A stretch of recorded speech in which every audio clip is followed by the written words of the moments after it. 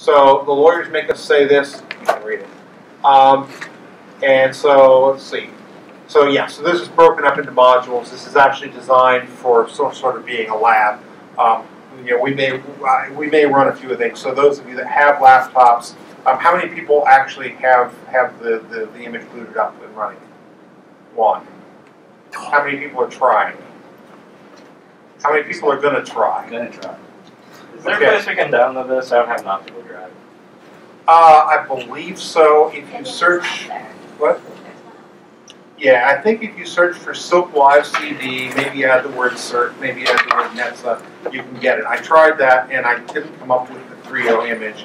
So do you know what the 3.0 image is, or how to find that? It shouldn't, the commands will still work. Yeah, it'll probably be okay. And I think it was the same data set, so it'll probably be all right. So, cool.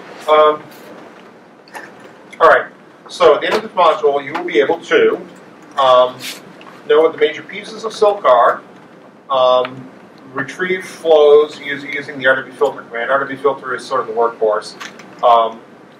Does anybody not? Well, we'll just go through this.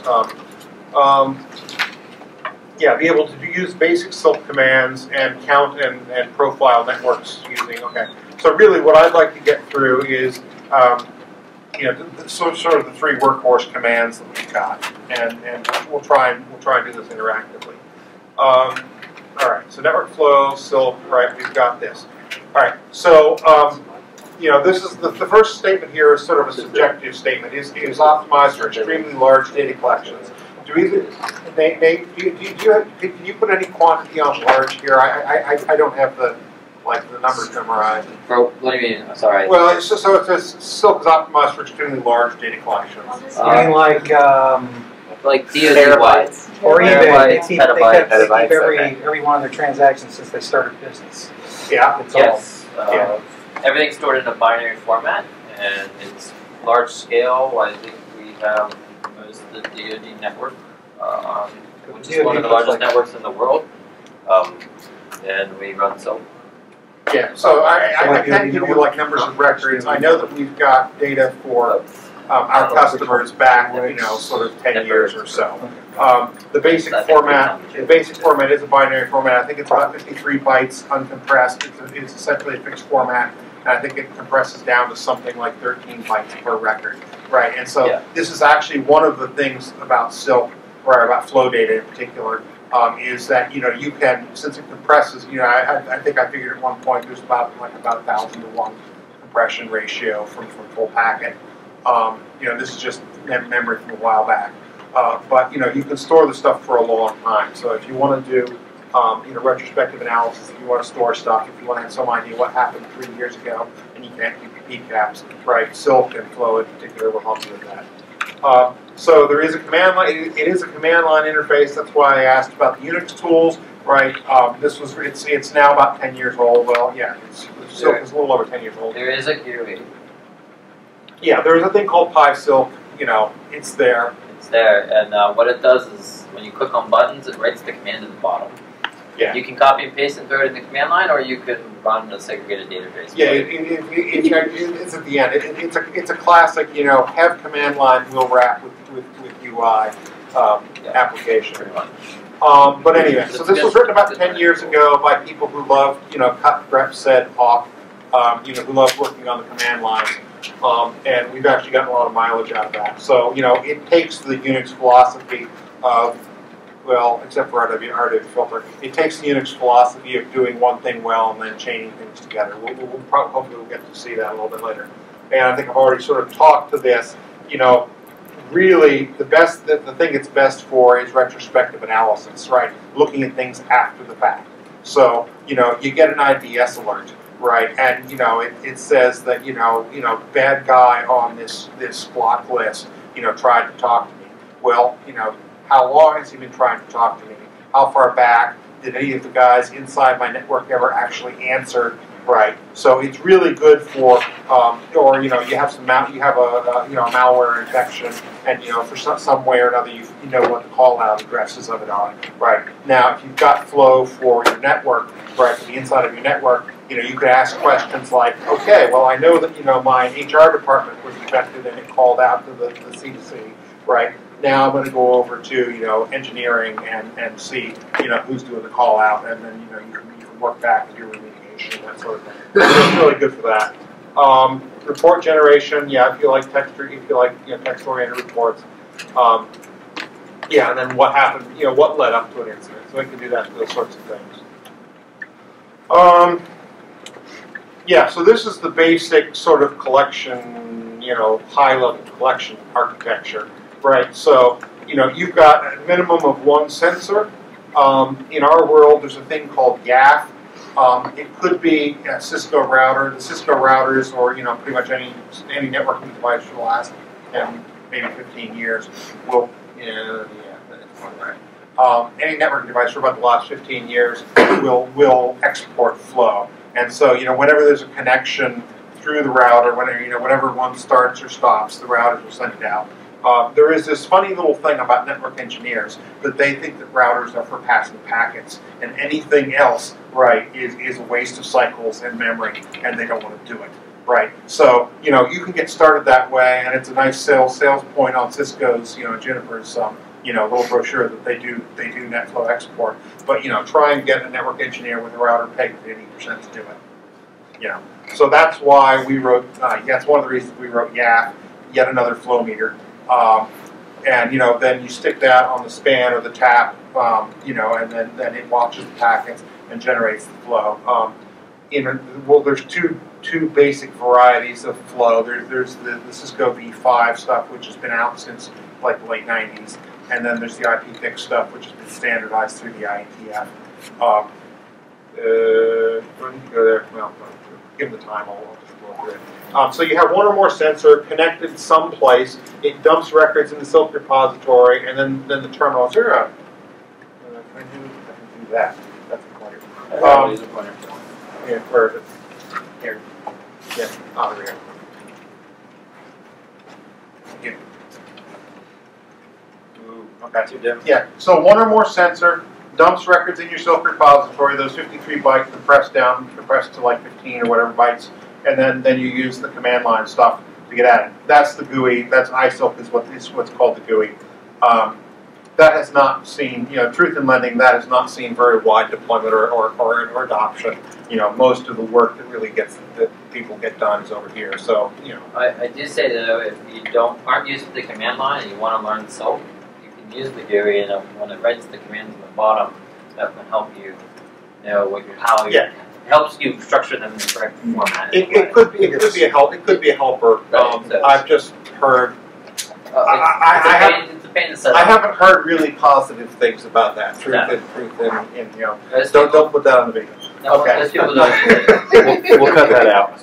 Yeah. All right. So that's it. And then one of the questions becomes, where is that sensor, or where are those sensors, right? Those could the classic place to put that is on, your uplink. If you have a small organization with one or two uplinks to the internet, right? You put it there, preferably, inside, so that inside the firewall, maybe, or inside the screening router or whatever you've got, so that at least some of the cruft is done. You can go wild. You can go wild with these and put them, on every switch and and link inside your network and have full internal visibility. But most people, will put this on the edge of their network, so they know the inside outside. Silk is actually very oriented towards the idea of inside and outside. So the design is actually, showing a little bit of its age, right? Because it really believes that there is, inside and outside. That's a concept which I think is getting weaker than it used to be. So if you do set it up, it's important to, when you do the configs, to specify what's inside outside, because that changes. When you do run a command, it changes in and out. Yeah. So we'll go through these slides a little bit later. There's actually a slide which talks about sort of why you would want to use Silk, right? So sort of motivates this. But I'm going to actually go through the slides just kind of in the order they are, because that's where they are. I might have reordered these, but I'm not going to do that. Can I get water? All right. So. Right. This is the basic packet encapsulation diagram. So basically, in a quote normal network, you'll have your Ethernet frame, right? You'll have IP inside of that, your layer 3, and then you'll have TCP as transport inside of that, and then the applications will be sort of inside of that. That'll be sort of your layer 7. Silk rides almost entirely in sort of the green and the orange here, sort of at the layer 3 and 4. Right, so Silk is pretty much all about source and destination address, source and destination port, maybe number of bytes, maybe your TCP flags, right? It doesn't, for instance, extract HTTP headers. It doesn't give you a lot of DPI. It will, I think, in a couple cases, give you some layer 2 information. I think it may actually go down there, but that pretty much Silk rides there. If you want to contrast that with Bro, there, see I said the word. If you want to contrast that with Bro, and I believe Argus, Bro will go all the way up the stack of 7 and extract layer 7 information. Do you guys get layer 2 stuff out? Not yet. I'm working on that. Okay. Argus is really all about everything from layer 2 up, right? So those were some of the other tools that we were talking about this week. Now, YAF, the thing I told you about that does the collection that we wrote, will actually, it actually gets the whole packet, right? And based on that, it's actually able to extract, hello. There are handouts, and if you have a machine, there's a VM that you can boot, and you didn't miss the motivation slide, so we're just going into all the details, and then we'll get to the motivation. Yeah, so YAF will extract, some layer 7 information. I believe, DNS replies. Correct me if I'm wrong. You have to turn it on. Yeah. Not by So it's like, what are some of the things? What are some of the layer 7 things that YAF does? It does like header information. So let's say RTP packet chooses it or SIP, right? So SIP's in clear text. It will go far enough in the packet to notify that this is the protocol SIP, and then it will label that flow as SIP. It's just like it's like metadata. Yeah. So the one thing that does come in, so when I said YAF will collect the layer 7 stuff, and IPFix, the newer format, you can actually embed that stuff and send it. So all the some of the the HTTP headers and DNS names, that sort of stuff can be in an IPFix packet. It doesn't fit in a V5 packet. There's just no way to put it in there. Silk was written pretty much at V5, right? So what happens then is YAF will collect it. It sends the IPFix record, and then the thing which takes it off the wire and makes it available to the Silk repository.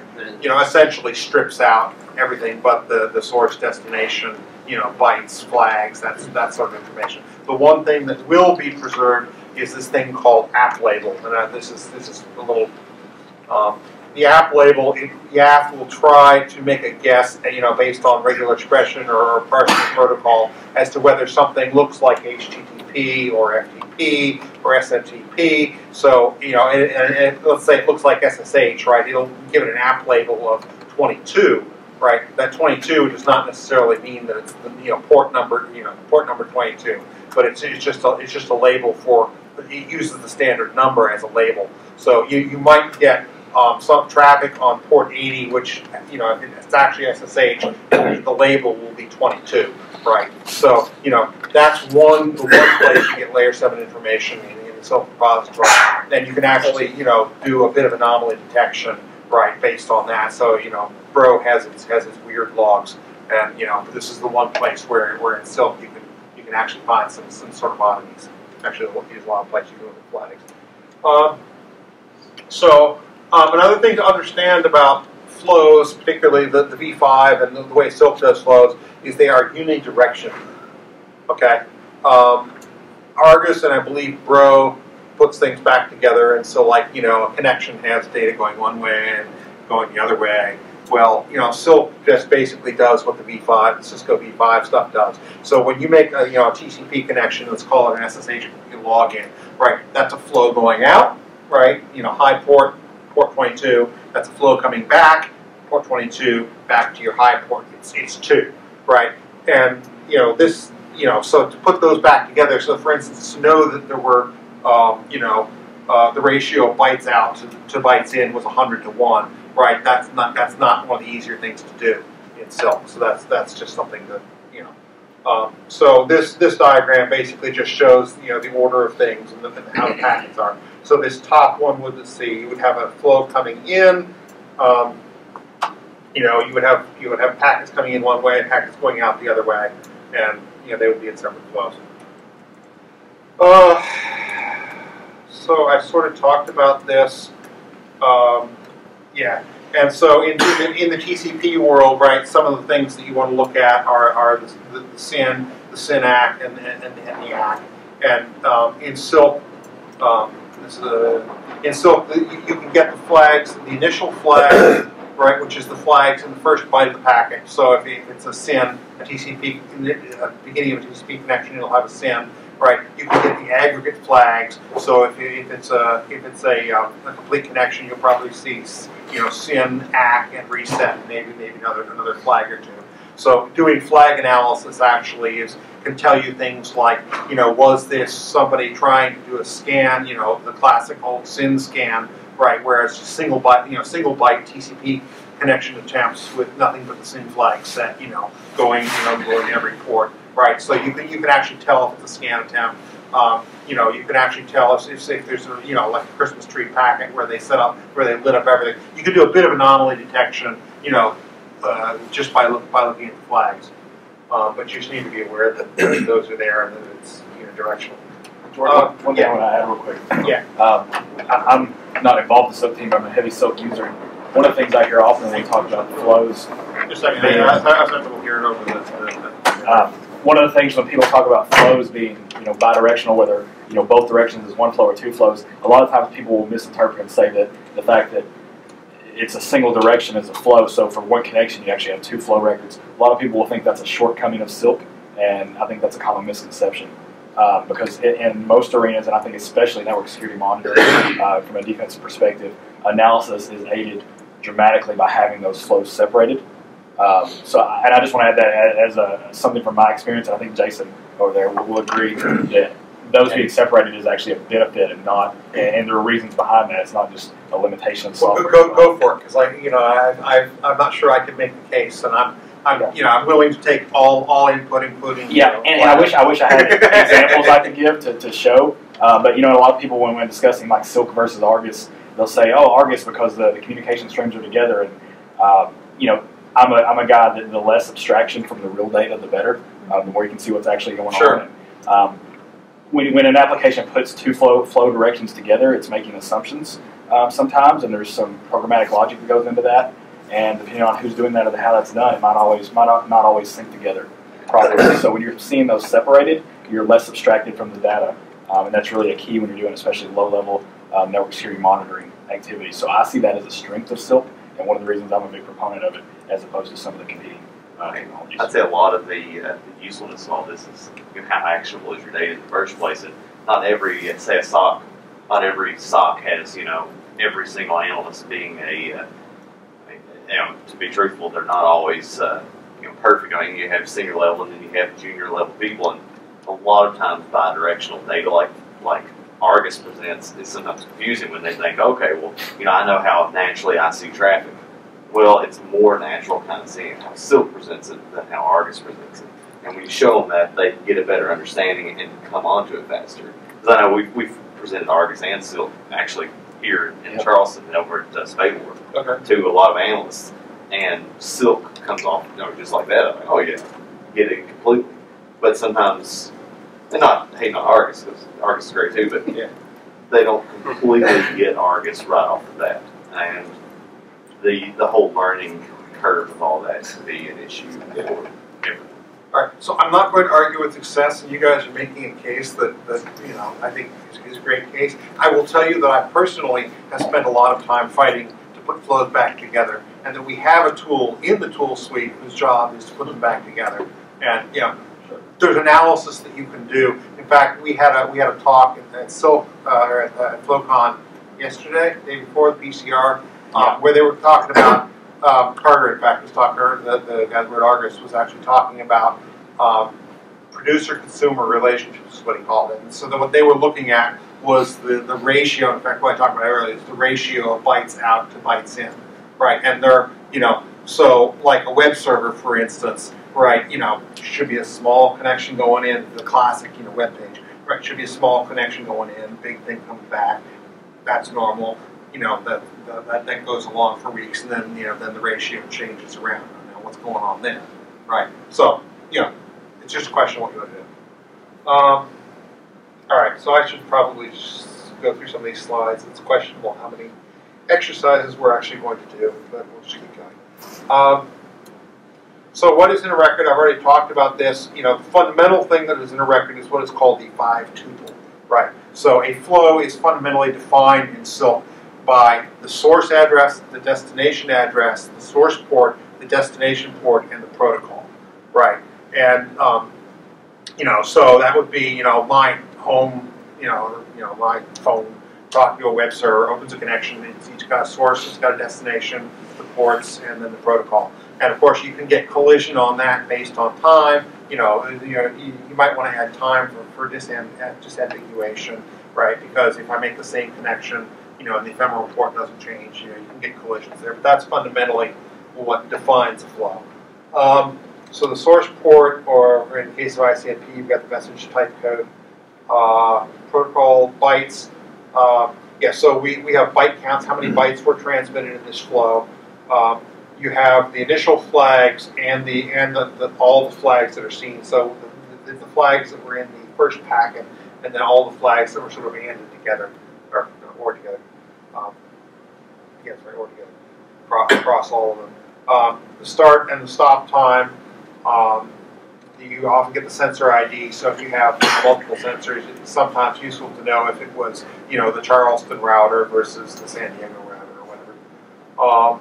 You can know how the how the flow terminated. So if it's just a short-lived, happy, TCP connection with with a fin or a reset, right? Normal TCP connection. That's one way for it to close.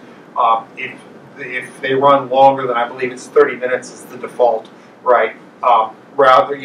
So the problem you have is, let's say that somebody opens a connection to, Antarctica was the favorite bad country. We've stopped, for some reason, we've stopped saying China is bad. Now Antarctica is the bad country. So let's say that you have a 3-week TCP connection, to Antarctica. Well, the way the routers work, or the way React would work, they would just kind of hold on to that, and you would find out 3 weeks later when the connection closed normally, right, that there was a connection. Well, that's not really, for analysis, you might want to know that there's an ongoing long-term connection. So the routers and YAF will do what's called an active timeout, right? So they'll chop, and I believe it's a 30-minute, 1,800 seconds. Idle timeout 30 minutes. Yeah. Yeah. Okay. Idle and active. So idle is like if a flow record doesn't close, like it doesn't see any more records going by.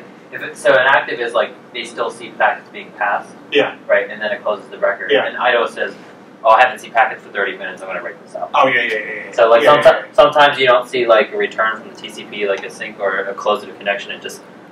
Because they don't set up their web server or whatever correctly, it just stays open. And the idle timeout after 30 minutes will close it. And if the information's been going on longer than like an hour or something like that, an active timeout will close the record and write it, and then it'll start a new flow. Yeah, but the point is, if something's going for a long time, just for analysis, you might want to know what's happening. Which is a fun thing from an analyst perspective when you have new analysts and they're looking at flow data and they see here are 20 connections from the same host that are exactly 30 minutes long. Oh my God, it's malware! It's beaconing back. No, that's just the active timeout. In fact, I wrote a beacon detector, and one of the first things I had to do, put in documentation, was these 30-minute things that look like beacons all the time. Well, here's a way to filter those out, right? Now, of course, if you're being a sneaky beaconer, right, then you beacon right on 30 minutes. Yeah, we'll do around 30 minutes. You can't win. It's an arms race. All right, let's go to the next slide. See what's there. In case it wasn't clear, each record represents a flow, not a packet. Unless you do what I did, blow your idle time off then. Okay. I'm hoping we can at least get to the motivation slide. So here's, what a DNS query and response might look like in Wireshark, right? So it looks like 105 is sending to that 10 address, 78 bytes, and you're doing a query, comes back, you get a response. So that looks pretty standard, and then you can see the layering. You can see the Ethernet frame, the IP, the layer 3, the layer 4, and then then if you were to expand that out, you start seeing all the layer 7 stuff which comes in there. Right. So there's a sequence diagram. Right. So there's the request, the response. Let's see. Okay. So here's our first actual look at Silk output. So I believe we're looking at the same thing here. Is that right? Yes. Yeah, we're looking at the same thing there that we were looking back at the Wireshark. And so this is going to be the output of RWA cut, right? And so this format will be the one you get very friendly with if you start working with Silk, right? So you've got the source, the destination, the port, packet, number of bytes. There's your sensor type. You can configure that when you set up Silk. And then there's type, and we'll get to that later. There's in, out, in web, out web, external to external. There's about 6 types. Right. The type. That's why in setting up a subconfig is so important, because that auto labels the type. So what you have to know what's inside the boundary, outside the boundary, and when you query, that's what it says in and out. Otherwise, you can have the DNS that be in and in. Right? Yeah. Inside your internal DNS query. Yeah, I'm jumping the gun a little bit here, but there's out, in, and out, right, which are pretty obvious, right? So, so because I said Silk is it believes very deeply in having an inside and outside of your network topologically. It's kind of really built into Silk, whether that makes sense or not.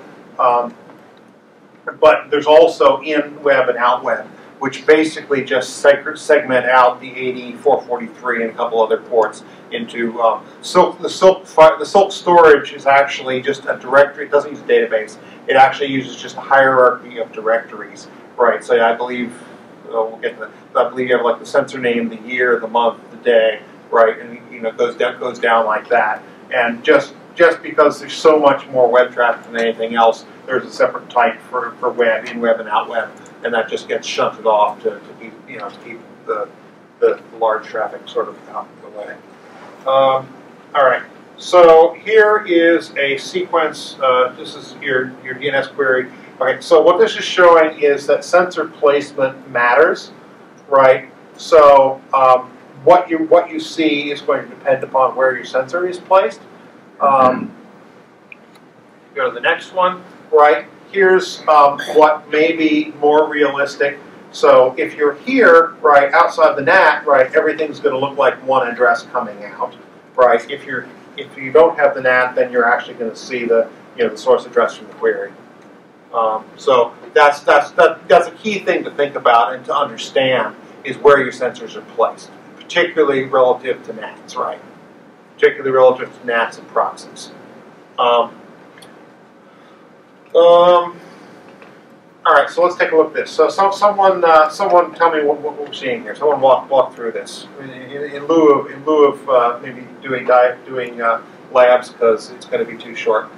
Someone who may be new to this, walk through this and tell me what we're looking at.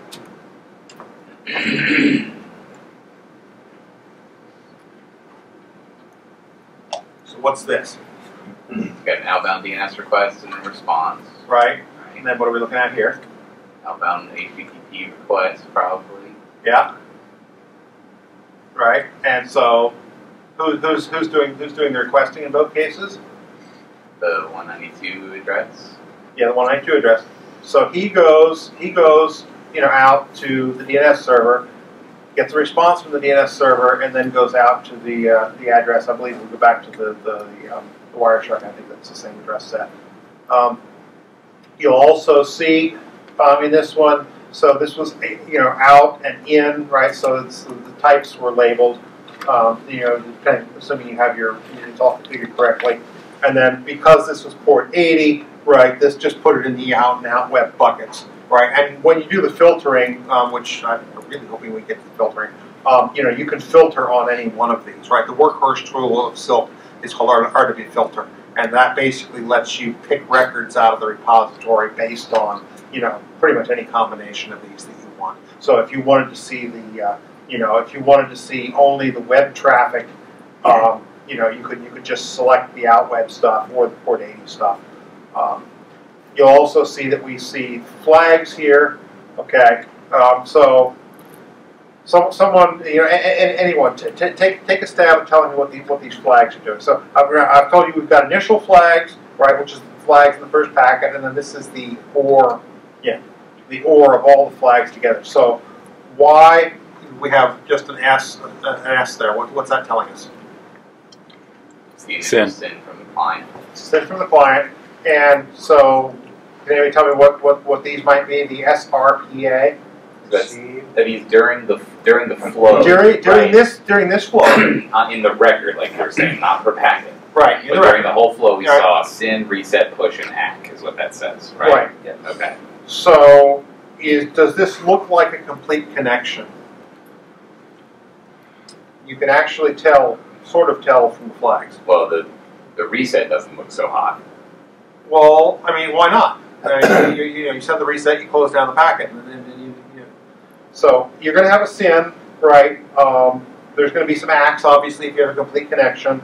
The push, that's neither here nor there. I mean, that's just a prioritization thing. But the reset is telling me, I believe, that you've got a complete, a complete connection. So this looks pretty normal.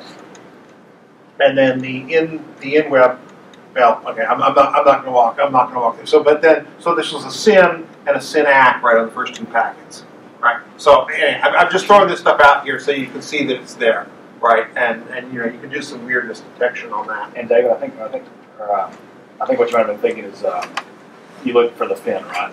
And so for perspective, a FIN ACK sequence, but in actual real implementation, a reset kind of will work a lot. Yeah, this is I think a lot of web servers. This is sort of the rude way to do it, right? Yeah. The nice way is SYN, and then I think you get maybe get an So except that's a reset that's coming from the client to the server, though. Yeah, because the server maybe just stops responding. Yeah, fair enough. I'm just saying it doesn't look normal to me. Yeah. I would expect perspective's definitely not. Everything was happy. You look at, you look at enough web servers, a lot of them don't send the FIN back. Yeah. You don't get the FA. You just get you miss the time you get a reset because it's fine. Web server sends you information and stops sending you. Yeah. Done. Perspective's invalid. It sends a reset. It happens a lot. Okay, but you guys are starting to get into it, right? So this is where Silk leads you, is into looking at stuff like this and seeing what you can figure out. Right. Okay, HTTP sequence. So you've got the client, you got the server, you got the DNS server, so he sends the response. You get the whole sequence there. All right, so what are we looking at here? What are we looking at here? Yeah. I think I heard it. Sorry, email. Yeah.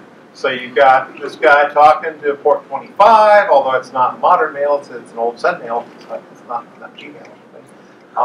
You've got that. And what's this? 19? Or the last line? Yeah. Finds on a A reset. single reset. Right. So why is it not a part of the initial flow? Yes, that was a question. That was a question I had as well, and I'm not sure I got the answer. That should have been. Well, the initial flow is also reset, right? So the initial flow is closed when the client's on reset. Okay, so this guy closed down. So YAF apparently thought. Could have been out of sequence. YAF apparently thought we're done, but for some reason the guy decided to send another one, and so we got a new flow. Received out of sequence or duplicate something or other. Yeah. But trying to understand this stuff. All right. So, by the way, these slides are on the 2012 FloCon website. So if you just go to the training, the archives of, it's Flow without the W, flocon.org. Go to the archives for 2012. These slides are up there, so you can get these. All right. So what are we looking at here? Okay. So what protocol we got here? Where's IP protocol number 1? Is that ICMP? I believe that is ICMP. Yes. Yeah. I'll take Uh, that's right. Okay. Okay. So who's doing the sending? Yeah, that 155. Yeah, the 155 is doing the sending. Who's he sending to? Different people. Everybody. All over the place. That's /60. How many packets? And how many packets? Always 2. Always 2. How many bytes? Always Okay, divide that out. What do you got? 61. Right. Actually, sending pings probably echo requests. Yeah, something like that. Yeah. Okay, so Trace how route. many bytes in the TCP header, or how many bytes in the IP header? 20. 20. Right. Getting deeper than 20, and so you've got beyond that. Okay. Anyway, this is the idea. How far apart are these guys going? So it looks like what, 7 seconds? Oh wait. It varies. Yeah. Okay. SOAP does let you show for ICMP. It tells you the ICMP number. There's a you can The type. The type of the code. Yeah. Sorry, Type in code. Yeah. typing code. Yeah, you can. But we don't have those in here. I guess just for the size of the display. And can you elaborate on S time versus just time? Start time. Start time. So this is starting to For the flow, benefit of everybody. and then there's an E, and this is end time. So Right. and then there's a duration. There's a duration, so you could be redundant. All right, let's see what we're looking at here. What are we looking at here? Let's see how we're doing all the time. Web traffic again. Okay, so this guy is sending 80 to here, so okay. And looks like that's a reply, a port 80 reply. Packets seem balanced. Number of bytes coming back is okay. So is this what you would expect or not expect on a sort of classic web server? Little Okay. bits, big replies. Okay. Fin, sin, push, act. You're not seeing the reset. Oh, you're seeing the fin though, so you're good. All right. So what's the rest of this? So it's looking like more of the same. So it looks like he's just getting a bunch of web pages from, let's see, or is it same guy every time? Same guy, same reply. So this is looking like just a bunch of web pages coming back. I mean, anybody see anything else? And so the reason these are different flow records is because they represent different connections, TCP connections. Yeah. Because you have the FNAC, They seem to be on the hour. Right. Right. Okay. So then It's like like different source words. right. 0, Right. 1, Because they're different connections. 11. Okay, gotcha. And you could probably make the assumption by looking at this that whatever the operating system is that sends these uses sequential source ports for generating requests because the 2 that were sent. So it's not Linux. Yeah, the 2 that were sent at 11 were Or just old. ports 936 and 4093.6 and 4093.8, and the ones sent at 12 were.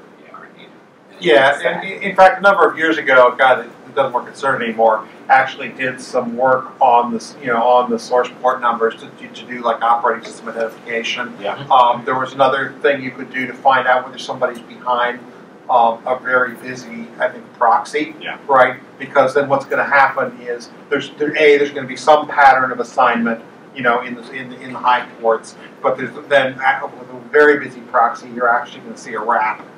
You're actually going to see these numbers wrap. And so he actually put up sort of a chart showing the wrap. So And the reason that's relevant for folks is when you have sequential source ports like that, you can sometimes do some fun stuff with that. Yeah, but based on the assignment, you can actually fingerprint sometimes, what it is. So it's sparse data, but you can do a lot of inference. You can find a lot of stuff just from inference. Let's see where we're going now. Okay. So timing, yeah, this is what I think we're starting to get into what you were talking about, the active timeout, the flush, the idle, right? So I think we already sort of talked about this. Yeah, I've already sort of talked about this. These are historically the types. I think maybe the ICMP one might be gone. But anyway, these are the basic types. I think the ICP one is gone because they made a new command for that to show the. Yeah, this is SILT too, right? This is a little bit older. But the really big ones are the in, out, in web, out web. If you set this up on your home network and just completely fail to configure the addresses in sensor.conf, all your traffic is going to look like external to external traffic. If you have everything correctly configured and you're seeing external traffic, one possibility is that you're providing transit to somebody and you might not want to be doing that. But then also, you might see internal to internal traffic depending upon your configuration. Yeah. So, and maybe you'll get to this, but how does the aggregation happen across multiple sensors? Where if you're getting data from multiple places, does it get aggregated into, well, I saw this here and here, but this was a single connection? It doesn't. And what happens? It doesn't. The record comes in, the silk record comes in, it gets written to the repository, and the sensor name is tagged in there, so you don't come with a different sensor. So yeah, I was just wondering if different sensors had different images of what was internal and external. How you double that? But yeah, they can be. They can be configured. Is it sensor.conf that does that? It's sensor.conf. So each sensor, well, depending, because like you have different boundaries and you have different subnets and networks. So then, this boundary and this sensor, you would where the sensor is placed and what traffic is monitoring. That's what you have to send in and out. And the sensor appears to send in and out. But the sensor repository will both see them as in, right? When you query, and then it will be you're going to get two different flows. They're not going to combine them, right? But when you query them, if you look at sensor 1 and 2, you can even specify the sensor that you want to look at if you want to. Yeah, that's that sensor. So when you do the query, they'll come up as two different. Yeah, you can like if you do a query for whatever IP, right? You can see if it went through sensor 1 or sensor 2. And the best way I find it is to line it up by time, right? Start by start time, and then you can see if it's a fun sensor. When you have 5 or 6 sensors, you look at those flow records and they're sequential, and based on the subtle difference in the time, you can see things moving through the network. Yeah. And it's very logical to follow, which makes for fun analysis. Okay, so I'm going to do a check here. I'm going to stop in 15 minutes because that'll be an hour, right? I'm going to attempt to at least get to the why you might want to use flow slide, which I think is later. I would have put it first. I'm going to try and get to this is what the basic filter command looks like, this is what the cut command looks like, this is what the sort, the stats command looks like, because I think those are important. And then I will, I don't know if I have network connection here, I think your book actually has a thing about how to download and install Silk, right? Yeah, when you were done, I was going to tell people where to find the guides, like y'all's guides and the one I wrote for Security Union and all that. Yeah, that's good. Okay, so then I will. Sample data on the live feed? Yes, there is. Slash data. Slash data. Thanks. Okay. In addition to that, I will try and run 1 or 2 live commands. So let's just see if 15 minutes gets us there. Okay, we've talked about that. This is the yes. If I were a good presenter, and I would have known my slides, but I haven't presented this for about a year, so I don't know the sequence of my slides. So this is the why you might want to use Silk and what does it do for you. So what's on my network, right? Situational awareness. The network engineers might think that they have these address blocks, and the web guys might think that they have 5 servers, but really there's 6. When you look at a network, quite often you find out things that the people who sat at the meetings and said, this is what we designed, right? No, verily, this is what's on my network, right? This is one of the things that just looking at your network, is good for, right? And then you can tell them, and maybe it's a configuration error, and maybe maybe it's a box that got left there 15 years ago and is still running, whatever. It's good for that. What happened before the event? Okay, so typical thing, IDS alert, infection, power outage, whatever you've got. What was going on? What was going on before that? What was going on after that? So it gives you history, right? Policy violations. Did I turn off? Yeah. Policy violations. Is everybody really supposed to be going through the internal, DNS proxy? Oh, are other people going straight out to the root name server? I mean, that's a fairly benign one, right? Are the firewalls, is everybody supposed to be going through, the web proxy? But really, no, this firewall over here or this router over here is letting people do things that's outside. So you could find policy violations with Flow. It's actually fairly easy. Where are they occurring? one of the most popular websites, DNS servers by byte, by connections during the day, after, you can do a lot of that kind of stuff. Just what's being used. And again, I think one of the big values of this is actually building up your understanding of your network, right? Because then that enables, that enables you to say, in an ad hoc way, this is an anomaly, this isn't right. I think Bro, right? This is one of the things that I see about Bro is it lets you, at least, it lets you understand, right? That's really one of the big values is understanding what's on your network. It's whether it's Bro or Argus or Silk or a commercial tool. Understanding what's on your network is the first step. Right. So if I put in this blacklist, if I dropped all social media things, how much traffic would I drop? Irrespective of how many people would be, mad, and how quickly would the executives tell you to turn it back on? That's a different question. Let's see. Do my users go to known effects? So yeah, get down your favorite, malware list, your favorite, emerging threats, your favorite whatever, and ask, are my people going there? Right. It's good to know. Are there spammers? Okay, maybe not so much anymore. Well, yeah, it's good to know if you have spammers, but that's an older problem. Yeah. Oh yeah, just performance-wise, right? You can do just operational things, right? So I think about it from a security point of view, right? Flow was actually, well, I won't say created. Cisco and the telcos first started thinking about putting Flow into routers in the 90s because they wanted to be able to take the old telco model forward and bill their customers for internet usage, right? They were thinking billing in a packet world, right, where they were coming from the circuit world. So, and then it's also quite useful just for operational things, capacity planning, right? I think malware all the time, but it's actually good for that as well. And who's coming to my, my servers right from the outside? So who's talking to me? Is it, Romania? Is it, DSL users? So who's using us? So these are really some of the, the motivators. Can you guys think of any major classes that got missed here? Major, okay. So so this is really the motivators for why you might want to use Flow. All right, so let's blow through. I want to get our filter. We're skipping Linux. We've talked about that. Packing we've talked about. Packing we've actually talked about. Yeah. So I jumped the gun on a bunch of this stuff. That's fine. It's actually laid out. This was done sort of before databases were what they are today. So it's all file structured stuff, which surprisingly still works pretty well. Tool chain. Yeah, so Silk likes to work in binary. Keep stuff in binary records as long as you can. RW cut takes the binary records and turns them into text, and it's a lot slower when you do that. You're tempted to, because then you can run it into grep and friends, but keep them in binary as long as you can. We've got visualization. Yes, this is the right slide. This is the right slide.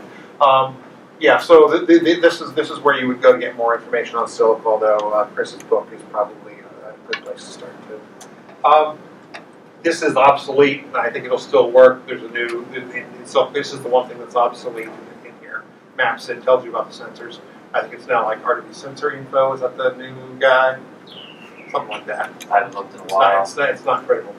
File info tells you, if you have a RW, Silk files are typically called RW or raw files for just, reasons that are lost to me. But RW file info just basically tells you what it knows about the format of the file, the size, the number of records, that sort of stuff. Oh, and also it tells you what command was used to create the bottom here.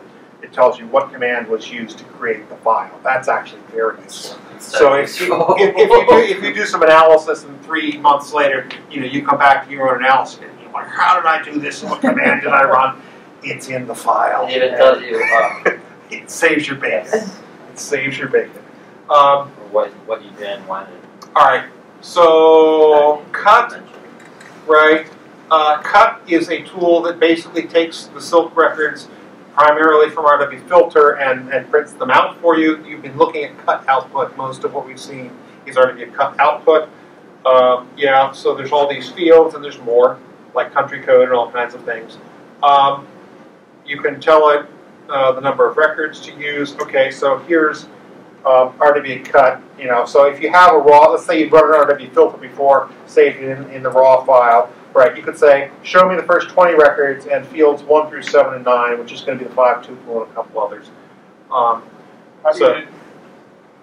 what you said earlier, how do you determine the country code?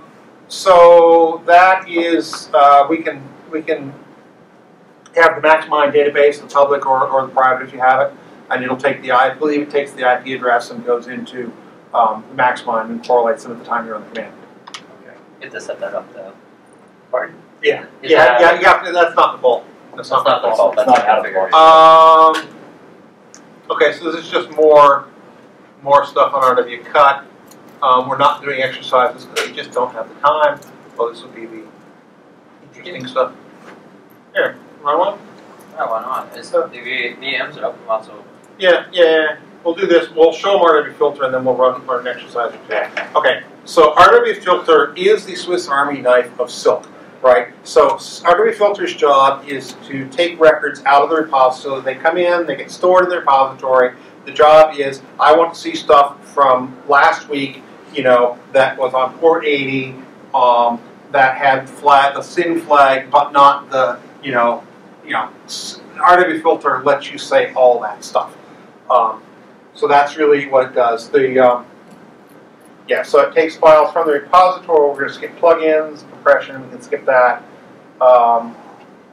You can send the output, and again, it's very much in the Unix pipe model. So RW filter just reads from wherever you tell it to read, and by default, it just it writes the stuff. Usually, you send it to standard out into a file. Okay, so there's that. So here's what an RW filter command will look like, or one might look like. You tell it a start date, and this tells it, which files you want to look at. The end date, that's optional. In this case, I want to look at only the in files. I want to look at all the protocols. 0- would be a shorthand for that. And you say pass. So a key idea in RW filter is pass and fail, right? So you're partitioning. I believe that's right. Partitioning, right? You're partitioning the records that come into pass and fail. In this case, we're saying write all the passing records to this file. I could have said std out, in which case it would have gone written binary records to standard out. I put a Unix pipe command here with an RW cut, and then we'll take the binary off the pipe, write those wonderful text records that you've got, and that's the basic thing. At this point, why don't we try that? If you give the file name, I presume, so a file to read. You just did. So that is you're writing to that file. Right. What are you reading? So it's filtered set up to pull back from the repository. Yeah. So it knows based on this to go out to the repository and look for records of type in because they're going to be in a different part of the directory tree, right? And so it's going to write those guys out. It's going to read those guys and write that. So let's do one. That's part of the config is where you read it from default. Okay. I have to set it up separately, so I don't have a. Yeah, if you want to give it a file name, then that goes right after the RW filter. And it's important to put it right after the RW filter because if you put it anywhere else, it doesn't work. Can you flip start and censor around? Or is it about that? I don't think it cares about any other syntax thing. is pretty open as long as you have the necessary fields. Like if you put a start date and don't put an end date, Yes. you don't specify the hour, it does the whole thing. And so that was my next question is that the value after the colon is the hour because the one before that is the day, right? It's colon or T, either one. Yes. Okay, I got you. So there's no many even though it looks like hours and minutes. Right. So Okay. here is just happens to be the last command I ran when I was playing a little bit earlier. The data set that we have in here, the U.S. military academies have an exercise where West Point and all their friends get together once a year and do a red team, blue team exercise. The data that we have on this CD is the SILK. They distributed PCAPs publicly, and you can still get them from that. We took those PCAPs, turned them. There's a command set of commands that will turn those into SILK records. And so what you have on this CD, right, is the 2009 CDX, the red team, blue team thing that West Point and friends did. right? You have that data. So the dates here are going to be basically, right around April 2009. So if you're going to do anything with this CD, you have to basically look at April of 2009. So what we've got here is an RW filter command. I'm saying in this case, I want to look at protocol. I said 6-. So 6 is just going to give me TCP. I'm going to go on that date. Let's just say that I only want the inbound records. I want the first 10 of them, and I'm going to pass the binary records that match to standard out, right? I'm going to pipe that to RW cut, and I'm just going to look at the first, did I just mess up my thing? 8 fields. Yeah, I'm going to look at the first 8 fields, and that gives me, what does that give me? So that gives me some inbound records. It looks like there's DNS. I'm not sure what that high port stuff is. More DNS coming in, 1 packet. Okay, so that's not very interesting. Let's just take a look at what the outbound stuff was doing. Okay. Well, that was a little bit longer. So outbound, again, we're seeing DNS. Now, what are we not seeing in here and why? What are we not seeing? Because I just said I want in and out. What's the most common type of traffic you expect on most networks? What? In web and out web. In web and out web. Why am I not seeing any port 80 or 443 stuff here? You didn't specify. I didn't specify it. So all we're seeing here is the DNS stuff. So let's just. Oh, and by the way, this is TCP on 53. So this may or may not be a good thing, right? If we're doing newer TCP, some of the newer DNS stuff, this might make sense. But normally, you would expect the DNS stuff to be on UDP, not So let's just take a quick look at that. Let's just say 17, right? 17 is going to be UDP. This should look different. Okay, so there's that. But if I say protocol 6, I think you're starting to get the idea. Or it's something out, or we'll say out web. You can do out and out web. Yeah, I'll just do this. Okay. So now we should just be seeing stuff that one of the protocol, one of the ports is going to be a standard web port. And you can see the flags and all that. So that's that. When you do this, you do have to have at least one filter. The ones that are up there, you don't have to use those particular ones, but you do have to use at least one. Yeah, there are what are called, this is deeper than we're going to get, but there are what are called selection and partitioning commands as part of the RW filter. I believe the selection ones really say which files out of the repository am I going to look at, and the partitioning ones then say, okay, within these. I may have that backwards. I think that's right, though. And the way I always do it, tell me if this is not a good way, is I just tell everybody, you have to have an input, you have to have partition things, and you have to have an output. So the input is what you want to look at, partitioning is what you want to filter out of it, and output is how you want to view it. All right, so we're over the time I wanted to go. I want to at least show you the stats command, and then, we may call it good. Selection, partitioning, right, we talked about that, more stuff. Filtering, blacklists, whitelists, building sets. What is this? Exercise. Okay, sets. You can build these binary set files, so if you had a blacklist, you can take the list of IP addresses, turn them into what's called a set file, and then rather than typing like huge lists of addresses one by one on a filter command, and these, I don't know what they did, but they're like blazingly fast, like I don't know if they're bit vectors or what, but they're blazingly fast. Yeah, and I've seen people use these without even thinking about doing silk records. If you just want to do union, set, whatever, the RW set stuff works fast. Partitioning, I just want to get to the sort stuff. Filter, 10 commandments. Okay, yeah, counting stats. You can count things, you can do time series, you can do top 10 things. Yeah, so I like the stats. So counting, exercise, counting. Right, so stats, we'll just get to the example of it, and we'll call it good. Okay, so what are we doing in this command? Where did I click the thing? So, okay, we're filtering. Okay, what is this? So someone tell me what this thing is. It's the raw binary output file from some other route RWB filter. So you've saved that. Okay.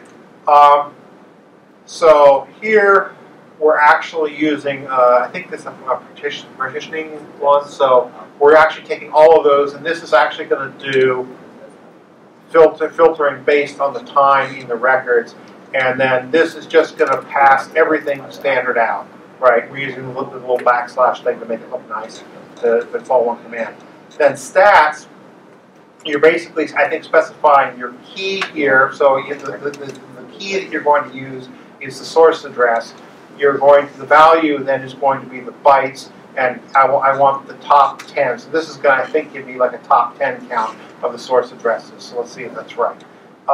So you've got a bunch of addresses, right? It's going to give you the top, this is going to be a top 10 of the bytes. So these are the top 10 talkers by bytes, and then it just gives you, percentages and whatnot. So stats, I think, is your friend. Count and unique are also your friends. I think with that, I'm over an hour, and I could keep going for a long time. But I think, given that I'm at an hour, I'll stop unless people are screaming the aisles for more. And I'll add a couple. Great resources. I know, first of all, if you're anything like me, or probably like John or David, you want to take this home and go play with it now. So the good thing about Silk is it's probably one of the most accessible tools you'll find. The documentation is amazing. It has basically a small army behind it, supporting it and evangelizing it and doing very good things. So the easiest ways, I think, to get involved are, one is you have this new live CD, and that's one way. But if you want to set it up at home, the other thing is CERT has some really good guides. They have a thing called the Analyst Handbook, which is amazing. It's how to use it. But as far as setting it up, they have a thing called Silk on a Box. So if you just Google Silk on a Box and then CERT, they have guides for a couple different operating systems. I know Ubuntu, 12.04, maybe Red Hat or something like that. What? The Silk on a Box guides. Yeah. There's Ubuntu, there's Red Hat, I think. You can almost any Linux going on. Pretty much run it. Yeah. So it's those are very step by step. Yeah, it's very self-contained. It's step by step. Everything you need to do to get it up and running on one single box. Beyond that, if you're using Security Onion, Jason and I wrote a guide. I use that. It works. So I have security running it. That's all that stuff for FloCon that I generated. I have security on it, and I also have stuff running in the background. Okay. And that's what we're using it. But it's basically it's very similar to Silk on a Box, but it's Security Onion centric and shows you how to get all the data into the right folder so it's consistent with other things like Security Onion. Yeah. Beyond that, I've written a guide. I've not put it out yet on how to install it on a Raspberry Pi. It doesn't need a lot of power. You can you can collect all kinds of flows on a Raspberry Pi. We had a Sensor for less than $100 presentation, so you can do Raspberry Pi at home, and that's plenty. That's more in a processing fee. SD card, you're good to go. Yeah, well, I have two guys. One's Silk on it, and one is I call it Raspberry Pig. It's Snort on it with Silk. And so it's the same type of deal. Very limited rule set, obviously. Where's those guys? It's written. I just need to publish it. We'll blame FloCon for getting my way of doing it. That said, it's super accessible, really easy to use. As you can tell from my hauling from the back, I'm a pretty big Silk guy. I'm always trying to evangelize it. And if I could only have one tool on a desert island to defend the network, it would be Silk. Hands down. So for the small organizations and the home gamers, is YAF really the only option for getting the flows? Anything that you can use to get a PCAP, YAF can turn the PCAP into a flow. Right. Yeah. There's that pro. But it's not quite as reliable. YAFs have been free too. So Yeah. Well, I've just been surprised with some of the Cisco gear. Like even some of the mid-size switches don't do that flow.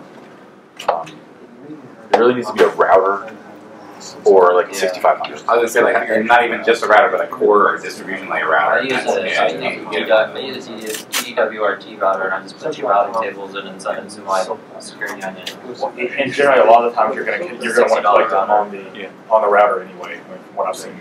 people are wanting to collect it at that point. I don't see a lot of people actually collecting from switches. You're saying your regular Netgear wireless job can generate flows? So I have a Buffalo DDWRT router, and I just Yes. put you just put 2 T commands in, and just I just specify because so you can specify the IP right right on the security union, even though the automatic setup tries to tell you to run it in whatever. Drawing a blank. But you know what I mean. Master or Yeah, it's supposed to be an open, so it just collects all right as a port, a spam port. But you can just you can actually assign an IP, run a -G command, and then just basically as long as it's static, it will collect. And, that's what that's what one of the FloCon presentations. If you look at them, it's how to build a flow sensor for less than $100. Actually, those 2 T commands for DDWRT are in the presentation. And that $100 for that system is actually not only just the collector, it's actually the flow generator too.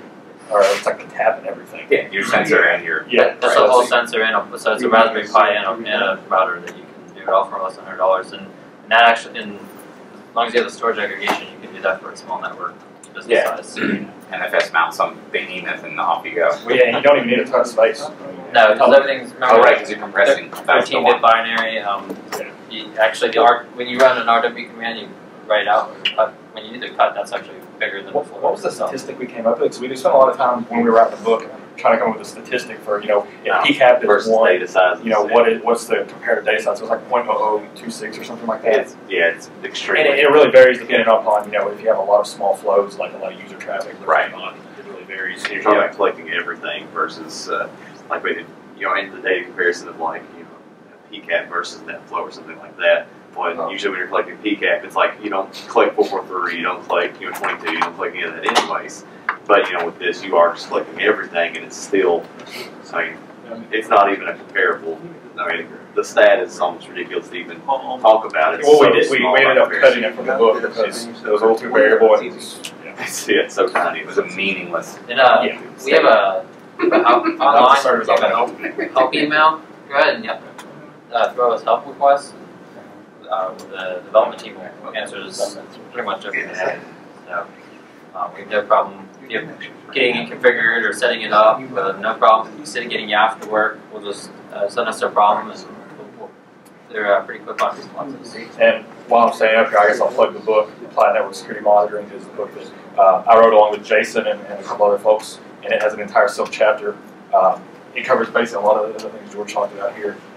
Pretty good reference. I know a lot of people have written actual book-based content on Silk, so we have that out there. There's a whole chapter in it about using statistics, RW stats, which is it might as well be called the RW stats chapter. RW filter is more like if you think of collection, detection, and analysis as separate processes. RW filter is kind of the analysis tool, I think, and whereas something like RW stats is the detection tool, where you're using it to actually detect the badness that you then later do analysis on. Quite a bit with it. And it's a pretty powerful tool. And Jason and I personally caught a lot of bad guys, the serious bad guys and the clowny bad guys who are all using RW stats. Yeah, okay, so now you That's all I have to say. You can do a lot of post-processing with Silk data to do a lot of really neat visualizations and things like that as well. Okay, that's progress. I've been working